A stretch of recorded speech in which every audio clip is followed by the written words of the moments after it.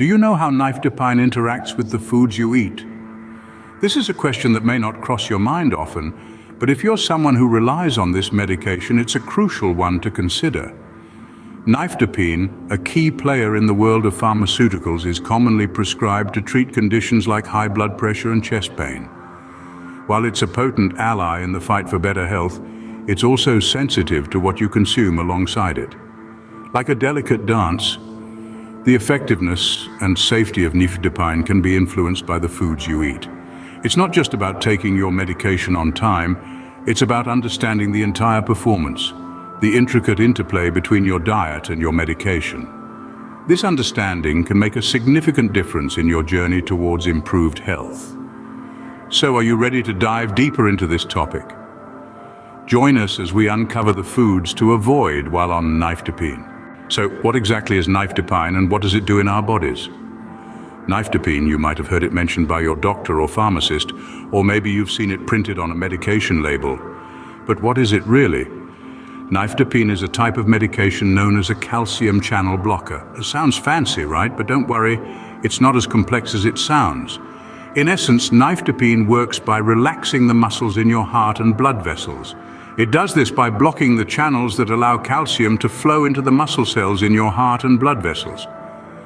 When calcium enters these cells, it causes them to contract, which can tighten your blood vessels and put more strain on your heart. By blocking these channels, Nifedipine helps to relax and widen your blood vessels, which in turn reduces the amount of work your heart has to do. This simple but effective action makes Nifedipine a valuable tool in managing conditions such as high blood pressure and angina. High blood pressure, as you might know, is a condition where the force of the blood against your artery walls is consistently too high. This can lead to serious health issues over time, including heart disease and stroke. Angina, on the other hand, is a type of chest pain caused by reduced blood flow to the heart. It's often a symptom of an underlying heart problem, such as coronary artery disease. By relaxing and widening the blood vessels, Nifedipine can help to lower blood pressure and reduce the frequency and severity of angina attacks. It's a small pill with a big job, and it's all thanks to its calcium channel blocking abilities. Now that we know what Nifedipine does, let's dive into the food interactions. Did you know that what you eat can affect how Nifedipine works in your body? This might seem strange, but it's an important fact to bear in mind. You see, food can have a significant impact on how your body absorbs and reacts to Nifedipine. When we eat, our body's digestive system gets to work, breaking down the food into nutrients that our body can use. When you take a medication like Nifedipine, the digestive system also gets to work on that, breaking it down so it can be absorbed into your bloodstream and do its job. But here's where things get interesting. Certain types of food can interfere with this process. They can affect how quickly or slowly the medication is broken down and absorbed. This, in turn, can change the effectiveness of the drug. Some foods might make Nifedipine less effective, while others could cause it to be absorbed too quickly, leading to potential side effects. That's why it's crucial to pay attention to your diet while on this medication. Simple dietary changes can make a big difference in how well Nifedipine works for you. So, it's not just about taking your medication on time, it's also about what you're eating when you take it. Understanding this interaction between food and Nifedipine is a key part of managing your health while on this medication. Let's now look at some specific foods that you should avoid. First on our list of foods to avoid is grapefruit and grapefruit juice. Now you might be wondering, why grapefruit? What's the big deal? Well, let me tell you, it's not about the fruit itself, but rather how it interacts with Nifedipine. You see, grapefruit and its juice, as refreshing and healthy as they may seem, have a unique ability to interfere with certain medications, Nifedipine being one of them. This is because they contain compounds known as furanocoumarins, which can block an enzyme in your body that's responsible for breaking down certain drugs. When this enzyme is blocked, it can lead to an increased level of Nifedipine in your bloodstream. And while having a little extra might not sound like a bad thing, in this case it can be. This spike in medication levels can potentially lead to an array of unwanted side effects. The side effects can range from mild to severe, depending on the amount of grapefruit consumed and the individual's body response.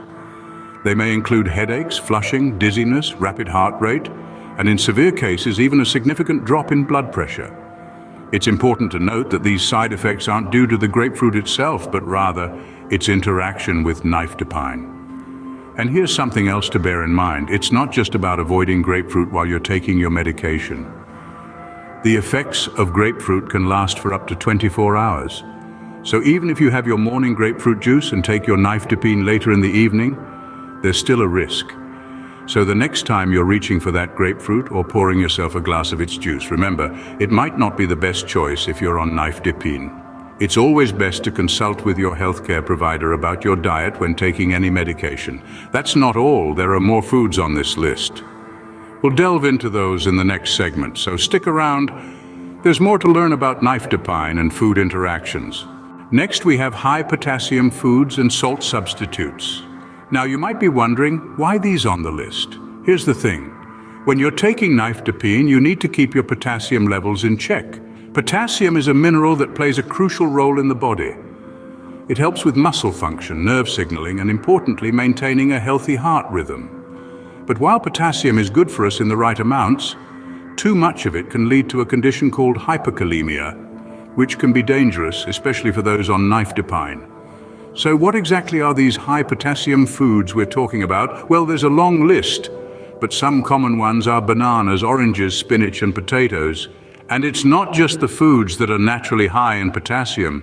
Salt substitutes can also be a source of this mineral.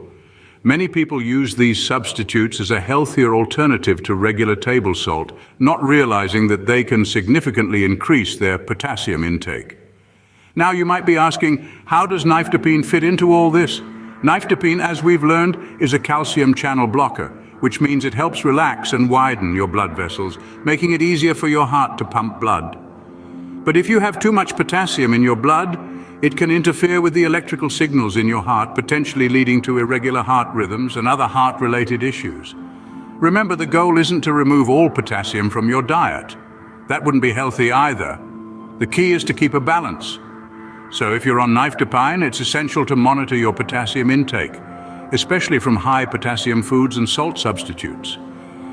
And don't forget, it's always a good idea to discuss any dietary concerns with your healthcare provider. They can provide specific guidance based on your health history and current medications. Remember, it's not just about what you shouldn't eat, but also about maintaining a balanced diet. Now that we've covered the key foods to avoid, let's recap. Nifedipine, a calcium channel blocker, is a medication primarily used to treat high blood pressure and angina. By relaxing the muscles of your heart and blood vessels, it helps improve blood flow, making it easier for your heart to pump. However, as we've discussed, it's crucial to be aware of potential interactions between nifedipine and certain foods.